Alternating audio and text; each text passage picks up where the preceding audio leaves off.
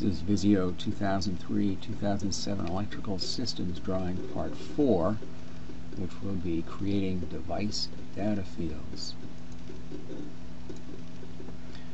This is the drawing that we created before. One thing a little different is we've completed the room numbers. Take a look at the devices created earlier.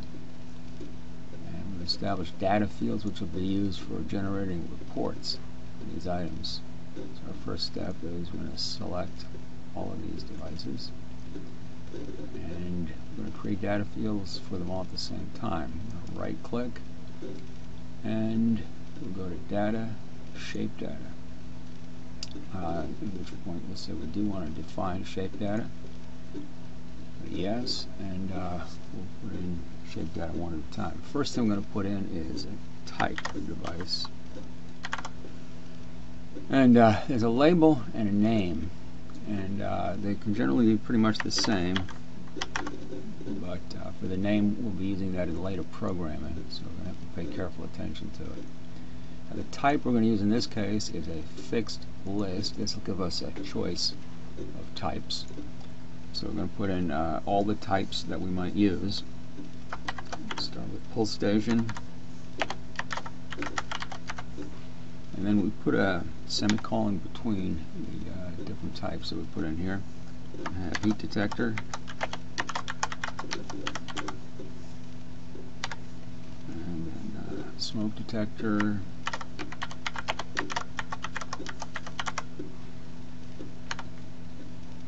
we'll have horn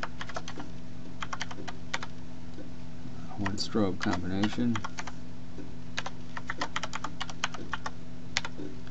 Finally, a strobe. I'll leave the value empty on this, and that'll complete what we need to put in for that field of type. We're going to click New to select another one. This time we're going to put in circuit. And this will be where we'll put the circuit that the device is on. We've added a string. And for value, we're going to put in here, typically on a circuit, we're going to have a letter identifying what type of circuit it is, and then a number, so I'm going to put an L and an N. That's just so that there's something in that field. And we're going to add another one, and this will be device ID. The number of the device, and where we go for name down here, we're going to avoid spaces, so we're going to use the same thing as a label, but here we're going to use an underscore instead of a space.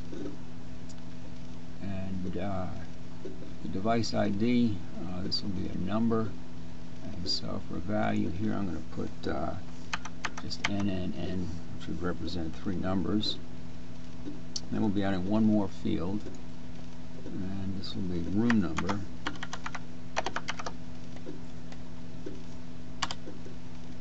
And here again for the name, we're going to put an underscore instead of a space. And here typically, again, we'll have some numbers. I'm just going to put NNN in there for right now. And then we'll click OK. And this should give us all the data fields for these devices. Click OK.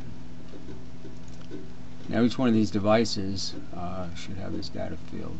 We're going to view the shape data window. And this will indicate the step of the devices right away. So when we look on the first device here, we'll see these are the data fields that we put in. We're just seeing these default values.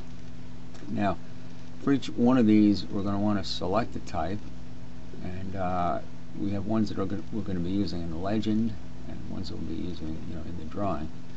But I'm going to hold down the Control key and select to heat detectors, and then go up here and choose heat detector. Now, one nice feature of Visio is that you can select a number of objects, and assign values to the data fields and all of them at the same time, just the way we selected all of these and created data fields for them. Now I'm going to do the smoke detectors, holding down the control key again. I'm going to select smoke detector. We'll do the same thing with pull stations. And select pull station. Do the horns.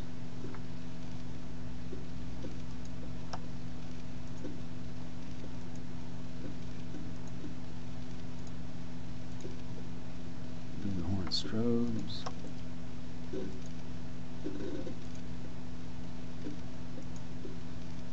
And finally we'll do the strobes.